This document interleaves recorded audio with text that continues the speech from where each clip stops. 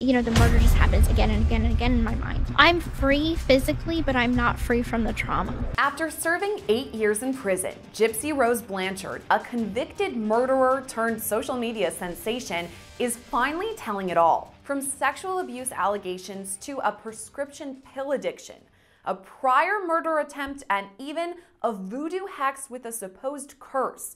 Here's all the bombshell revelations we've learned since Gypsy Rose's release and what her 6-part series left out. Hardest thing was to watch everyone tell my story and, you know, get it wrong and speculate and everything. But now I'm free. It's my turn now. Yeah. Gypsy pleaded guilty to second-degree murder back in 2016 in connection to the death of her mother, Claudine Dee Dee Blanchard. This came after Gypsy's alleged years of abuse, all at the hands of her mother. Because she controlled every aspect of my life. Gypsy was sentenced to 10 years in prison, but was granted parole before that decade-long mark. She was released from Missouri's Chillicothe Correctional Center on December 28th, having served 8 years behind bars. Since then, she's become something of a social media icon, amassing millions of followers on multiple platforms. Hey everyone, this is Gypsy. I'm finally free. Followers get snippets of Gypsy's life through her own personal videos, but with the release of her newest series, The Prison Confessions of Gypsy Rose Blanchard, they're given an in-depth account from Gypsy herself. After a lifetime of silence, I finally get to use my voice to share my story and speak my truth. Throughout the docuseries, Gypsy discusses her relationships with her mother, saying, quote, "She never wanted me to find love or be happy." Initially, after her mother's murder, Gypsy says she didn't have any remorse. In fact, it wasn't until several years into her prison sentence that Gypsy began missing Dee Dee at all. Gypsy Blanchard is the only victim of Munchausen syndrome by proxy who has killed their mother. Gypsy's case shed light on the terms Munchausen's and Munchausen's by proxy. After years of living with what she believed were real illnesses, Gypsy realized she was perfectly healthy. Her sickness was a false narrative, all created by her mother. Munchausen's and Munchausen's by proxy are kind of antiquated names for what psychologists call a conversion disorder. Essentially, when we take Munchausen's, the person believes themselves to have some kind of illness. And so they'll do things to make themselves ill in a way to get attention or to get accolades or to get something, right? There's some external source. Munchausen's by proxy is when the individual puts that sickness, puts that illness on someone else. That's the by proxy part. So it's not Gypsy that has Munchausen's, it's her mother that has Munchausen's, right? That's the conversion disorder. And so when it's by proxy, though, the individual doesn't know any better. They don't know that they're not sick, or maybe as they grow up, they end up realizing that they're not. But the caregiver has purposefully done things to make them sick, has injured the person purposefully to make them sick in order to get the attention that they crave. According to Gypsy's new series, she got into a motorcycle crash with her grandfather when she was about 5. She had a few scrapes and bruises, but her mother took it to the next level, forcing Gypsy to use a leg brace and later a wheelchair. That was just the beginning. Why were you in a wheelchair in June of 2015? Because my mother forced me to be in one. Do you know why you were forced to be in a wheelchair? No, sir, she just forced me to be in one. And how long had you been in a wheelchair as of June of 2015? Since probably I was about 8 years old. According to testimony from Gypsy herself, her mother used medications to create symptoms in her daughter. Then she told others that Gypsy suffered from multiple illnesses, including cancer, muscular dystrophy, and paralysis. Dee Dee maintained Gypsy had the capacity of a 7-year-old, forcing her daughter to use a wheelchair for more than a decade. Was there a time between when you first were put in a wheelchair in June of 2015 that you figured out that you really didn't need to be in a wheelchair? Yes. When was that? I always knew that I didn't need the wheelchair. And how did you know that? Because I could walk.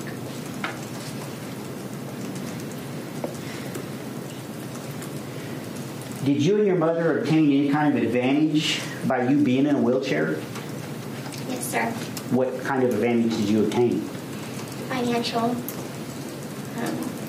attention, charity. Financially mean money? Yes, sir. Did you obtain money as a result of you being in a wheelchair? Yes, sir. How did that work out?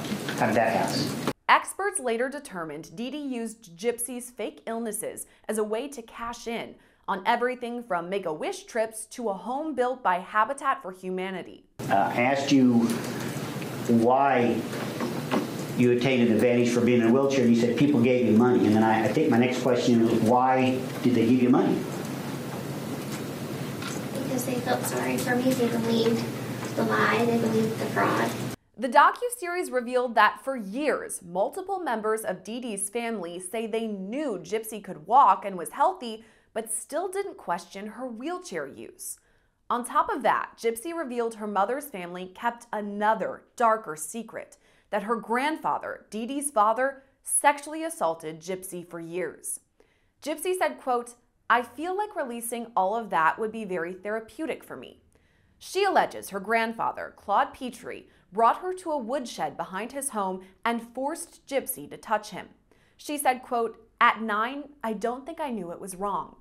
Her grandfather told her not to tell anyone and, quote, "I didn't want to get him into trouble, so I kept quiet." Claude Petrie denied these allegations and instead said Gypsy tried to touch him. He has never been charged with sexually assaulting her. But Gypsy doubled down, saying, quote, "There is no part of me that questions if this happened or not. This 100% happened. He can take this to his grave if he wants to, but the one person that is not going to visit him at his grave is me." Gypsy says she only made this bombshell revelation to her stepmother, Christy Blanchard, after she was in prison. Christy, who married Gypsy's father, Rod Blanchard, when she was still a child, believed for years her stepdaughter was chronically ill.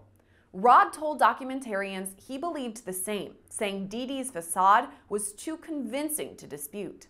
What illnesses did you believe you had? Cancer, muscular dystrophy. I needed glasses. I needed hearing aids. Seizure disorder. And I can't remember what else. And when did you figure out that you weren't actually sick? I started to piece things together when I was about 19 years old. Then I didn't understand the full extent of how healthy I was until after I got arrested. Dee Dee's family explained she grew up with a heart murmur, which they hypothesize could have led to her forcing fake illnesses upon Gypsy. For years, Gypsy herself believed she was really ill. I thought that I was going to die. Like, I thought that I was a dying child. Throughout childhood, Gypsy underwent multiple unnecessary surgeries, including the insertion of a feeding tube that she didn't need and the removal of her salivary glands. That led to Gypsy losing multiple teeth. Right now, she only has 16 real teeth. In multiple current photos, you can see her dentures. Dee Dee's insistence that her daughter was ill was only exacerbated by Hurricane Katrina in 2005. She claimed Gypsy's medical records were destroyed in the storm. This led to Dee Dee fudging the years of Gypsy's birthday to make her daughter appear younger than she really was. Gypsy now says she realizes her mother was suffering from a mental illness. People often get wrong that my mother was just an evil person, and then that's not the case. She suffered from mental illness, so I don't think that she was ever purposely trying to be mean or hurt me. I think it was maybe something that it was out of her control. You know, it is called a disease for a reason. It is called mental illness for a reason. So, you know, I want to bring awareness to that. The pair moved from Louisiana to Missouri in 2005, and soon the Missouri Department of Family Services visited Dee Dee and Gypsy's home. A doctor reported Gypsy as a potential kidnap victim after getting wind of the discrepancies in Gypsy's medical documents and was concerned. Still, Gypsy lied about the situation. Why did you not tell doctors that you knew you could walk or you didn't believe yourself to be ill during the time that you were doing this? I didn't think that anyone would believe me. I thought they would eventually tell my mom, and that would make my home life even worse for me. I feared her more than I feared anyone else. This stress led to a new habit of vaping and later smoking, something Gypsy said she did for about a year. But the real bombshell came in the form of a prescription pill addiction Gypsy says she developed after stealing her mother's Vicodin. It happened when she was about 16 years old, and she called it a, quote, escape from reality. Though she didn't know it was addiction at the time, Gypsy went on, quote, I knew it was a craving. It was all that I could think about. For the first few years of her prison sentence, Gypsy explained she used drugs to cope. She chased the same high by using Suboxone, a drug used to treat opioid addiction. She even begged her stepmother for $50 to pay for her habit. At the time, Gypsy lied and said she broke a fellow inmate's CD player and needed to repay her. I'm reprogramming myself, and it takes a minute. I don't think I'm like my mother at all. I try actively not to be. At one point, Gypsy met a man at a comic book convention and snuck out of the house to meet him. When Dee Dee found the pair, Gypsy says she was chained to the bed for weeks with handcuffs and a dog leash. She took me back home. She smashed my computer and my cell phone. She chained me to a bed for 2 weeks. In the docuseries, Gypsy reveals that her mother put a voodoo hex on her at that time, burying a jar in the backyard with a cow's tongue and menstrual blood, cursing Gypsy to a life without love. According to her family members, Dee Dee dabbled in spell casting and magic, but all this made Gypsy even more desperate. Who initially brought up killing your mother? I did. A bombshell reveal in the docuseries shows Gypsy attempted to kill her mother prior to Dee Dee's death. Gypsy admitted to pointing a gun at her mom and firing multiple shots, even hitting her mother with the pellets. It wasn't until after she pulled the trigger that Gypsy realized it was a BB gun. When she was treated for the injuries, Dee Dee told doctors she was robbed at gunpoint in a Walmart parking lot. As a way to create more space for herself, Gypsy created a Facebook page she hid from her mother, where she would communicate with her secret boyfriend, Nicholas Godejohn. How did you meet him? On an online Christian dating website. Do you remember the name of that site? ChristianDatingForFree.com. How old were you when you met Nick? About 21. In June of 2015, what did you consider your relationship to Nick to be? What kind of relationship? We were boyfriend-girlfriend. And when did you become boyfriend and girlfriend? In October of 2012. When did you first meet Nick in person? March of 2015. So between October of 2012 and March of 2015, you hadn't actually met Nick in person? That is correct. What type of relationship did you have during that period of time? Online relationship. And by online, what do you mean? Strictly communicating through Facebook. Any other ways other than Facebook? Instant text messaging, emails. Prior to March of 15, when you indicated you met Mr. Godejohn for the first time in person, had your mother met him? No, sir. Did she know he existed? No, sir. Why is it she didn't know? Because it was a secret relationship and my mother would never allow me to have a boyfriend. Why not? Because she controlled every aspect of my life. Did you and Nick ever talk about the fact that you were not allowed to date? Yes. How many times do you think? I don't remember. Did you and your mother ever have any discussions about whether you were ever going to be able to date? Yes, sir. Did you and Nick talk about that? We may have.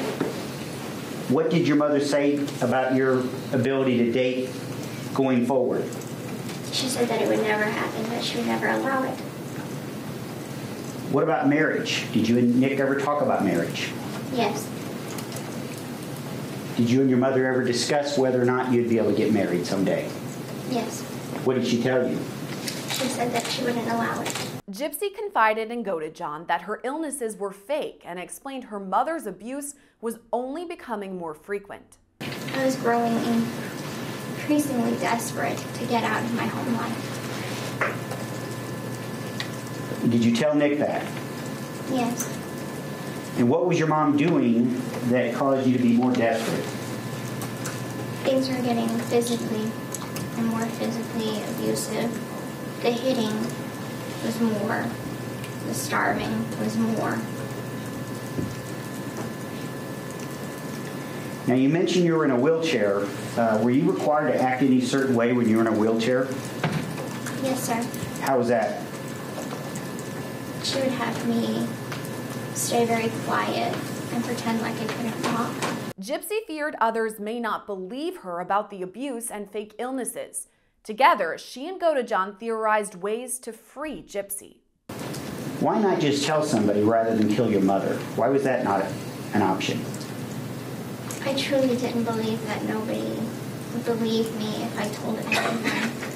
My mother had legal documents in place saying that I was incompetent, and I thought that meant that if I went to anyone, the police, or told anyone, she would just have them convinced that I was making everything up. Who talked you into killing your mother? I did. I talked him into it. In the end, the pair decided it would be Go to John who would kill Dee Dee. He planned to take a bus from his home in Waukesha, Wisconsin, to the Blanchards' home in Springfield, Missouri. Had you discussed alternative methods of killing your mother? Yes. What other alternatives had you considered? Poison, arson, a gun. Why did you not consider poison? It was too hard to find an odorless, tasteless poison. Why didn't you kill your mother? I didn't believe I could do it. Could you explain what you mean by that? I don't like blood. I don't like the sight of blood. Frankly, I'm too squeamish, so I just honestly didn't believe I could do it on my own. A bombshell reveal in her docuseries that Gypsy recorded a to-do list for Go to John prior to her mother's murder, leading the camera on a path throughout their home and pointing out when Go to John should stab Dee Dee. Gypsy told interviewers she was high on Vicodin at the time of the video's recording. You could hear your mom, correct? Yes, sir. Okay. And you heard her scream. Yes, sir. And she screamed your name? Yes, sir. When Go to John arrived at her home, Gypsy hid in the bathroom, but heard her mother scream her name as Go to John stabbed her to death. You know, the murder just happens again and again and again in my mind. I'm free physically, but I'm not free from the trauma. After that, Gypsy says Go to John raped her. The pair stayed in Missouri for several days before taking a bus to Go to John's home in Wisconsin. After writing a cryptic message on Dee Dee's Facebook account, investigators found the crime scene and later tracked down Gypsy and Go to John. In this series, Gypsy revealed Go to John wrote to her in early 2019, saying he wanted to be with her and did not regret her mother's murder. She wrote back, though, saying she does not want a relationship with him. Gypsy accepted a plea deal in 2016, while Go to John was tried and convicted of first-degree murder in 2018. Now, almost a decade after the crime, Gypsy walks free. Experts say it will be a challenge for her to acclimate to life on the outside. It's shocking for anyone. Honestly, the prison system is setting up a lot of people for failure. A majority of people end up just getting back into prison simply because they can't meet the criteria for parole, right? They find it difficult to get a job. They find it difficult for housing. Family members, if any even exist, probably have ostracized them because of whatever the crime was. I mean, it's very difficult for these individuals to come out of incarceration and then find success. It's very, very rare. But according to her social media pages, Gypsy is doing just fine in that department. Hey everybody! So we are in Times Square. Look at this. Isn't this epic? Oh my god, I'm so enjoying my time right now. We're just walking Times Square and doing a little shopping. I bought an I Love New York t-shirt, which was on my bucket list, so that was pretty awesome. Multiple videos show Gypsy on a press tour in New York where she's seeing the sights. Hey! So we bought tickets to Harry Potter and the Cursed Child on Broadway, and we are about how many minutes away? Starts at 7 and it's like We are 10 minutes from 10 minutes showtime. away, so we'll tell you how it is. It's going to be amazing. I read the book, love the series, and it's going to be an amazing show. We got great seats. Yeah, we got, look at these Right seats. right on the balcony. Look at these seats. Oh, yeah, that's real nice. I opened up the windows and I'm like, I've never seen tall buildings like this. She's also seemingly embracing her new sense of style, showing off her outfits and makeup. Hey everyone, so this is my outfit of the day. Everything is Zara, my top, my shorts, my shoes, and my makeup was done by the lovely Miss Isabel. So I think I look pretty cute. Get ready with me for my Lifetime press day. When they filmed the doc, did they bring people in to do your makeup? No, I did my makeup. Yeah. I got an email from So many times.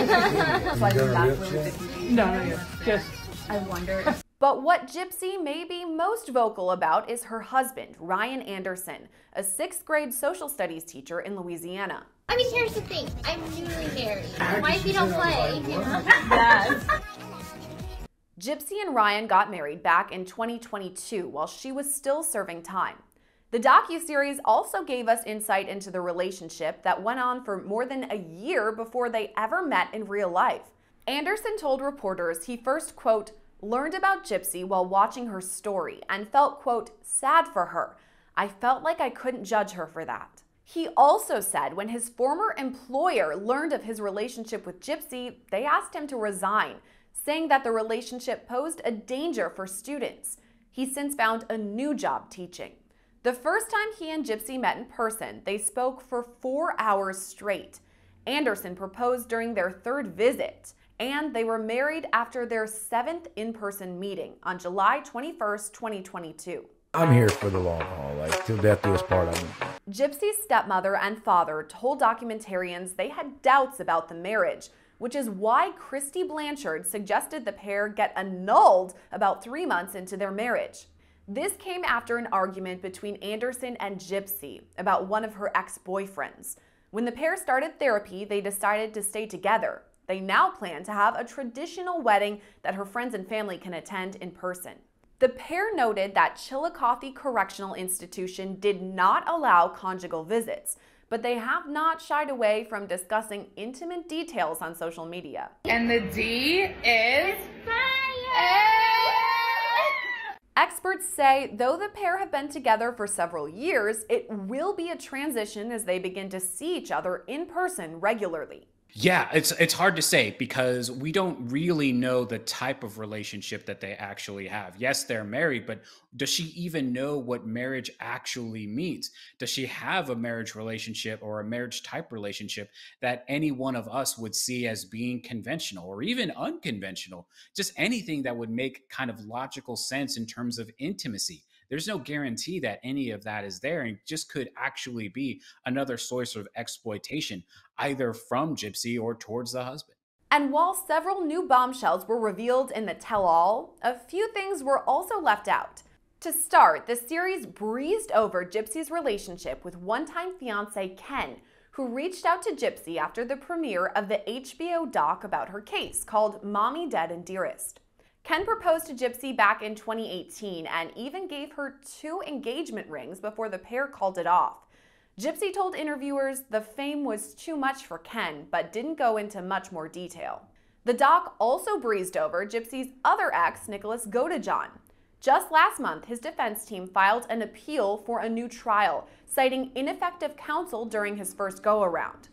They allege Godejohn's first team failed to highlight his autism disorder, saying a neuropsychologist specializing in the disorder should have testified. His current defense argues that Godejohn should have never been charged with first-degree murder because his mental state doesn't meet the right requirements.